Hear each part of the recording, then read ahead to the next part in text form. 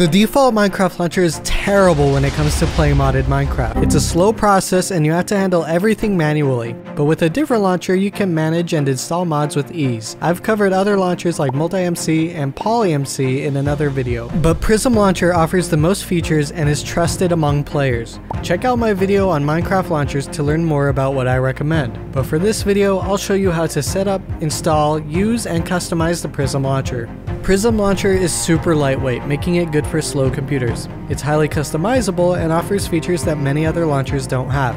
Installing mod packs and individual mods is a breeze, and the launcher is safe, trusted in the community, and free as long as you own Minecraft. So let's install the launcher. Use the link in the video description to go to the Prism Launcher download page. The launcher is available on Windows, Mac, Linux, and even Steam Deck. So pick whichever applies to you. For me, it's Windows 11 64-bit, so I click on the installer.exe. If you don't have the required redistributable, make sure to install it by clicking the hyperlink and running the downloaded file. Go to where your downloads are saved and run the Prism Launcher file. Click Next, Next again, and then Install. You may change these settings, but I leave them as default. Finally, click Finish. If you've used MultiMC before, you might be asked if you want to migrate your data. This is optional, but say yes if you want to migrate your data. Pick whichever language you prefer. If you don't have Java installed, click the link in the video description, which will take you to a website where you can select the version to download. For me, it's Windows x64 installer. Run this file, say yes, and click Next twice, leaving the default settings. Click Close when finished. Back in the launcher, click Refresh at the bottom left. Your version should show up. Click on it. I'm going to choose version 17, which shows my file path here. At the bottom, you can choose how much RAM to allocate. I recommend allocating more than the default, but this is optional and depends on what mods you're using. I set mine to 8192 megabytes for maximum memory allocation, but don't worry too much, this can be changed later.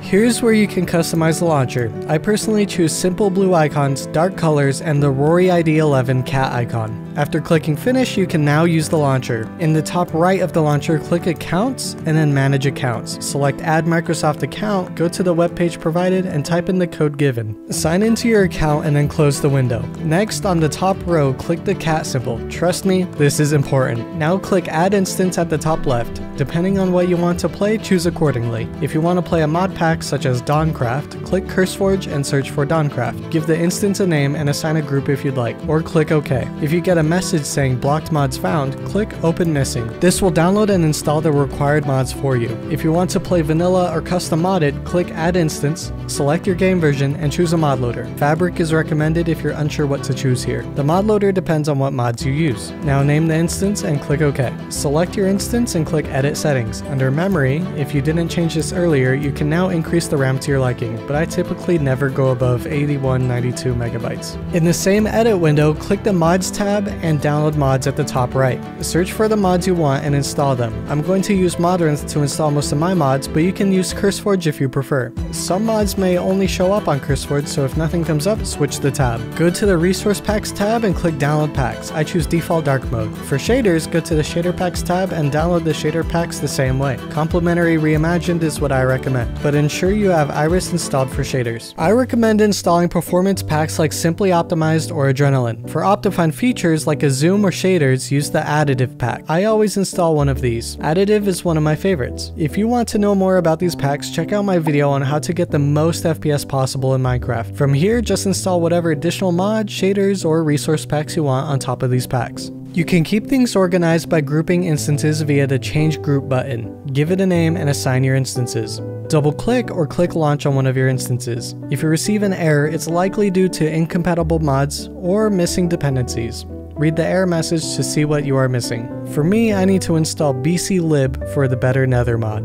If you want to move your instances to a different launcher or share them with friends, you can easily export and import them. Here's how. Select the instance you want to export. Click the export button, click OK, then choose a location to save the exported file. It may take a minute to export depending on the size of the instance, just let it do its thing. Then click Add Instance, then Import. Select the zip file containing the exported instance. Once imported, the instance is ready to use. By following these steps, you can share your instances with friends or move them between different launchers. It's a convenient way to keep your favorite game settings accessible wherever you want to play. Your instances will have separate worlds, servers, and settings, so to keep them consistent, you can also copy copy your instance and then make additional changes. If you're interested in adding a personal touch to your instances, you can easily customize their icons. Here's how. Right-click on the instance you want to customize, select Change Icon. From here, you can either choose one of the default icons available or add your own image by selecting the option to upload. It's a simple way to make your instances stand out and reflect your unique style or theme. And there you have it, a comprehensive guide on how to use the Prism Launcher for Minecraft. I've done my best to cover all the essential details, but if anything is unclear or if you have any further questions, please don't hesitate to leave a comment below. Your feedback is vital and I'll do my best to respond. If you want to know how to play modded Minecraft with your friends, please check out my other video on how to do so. Have fun and happy modding!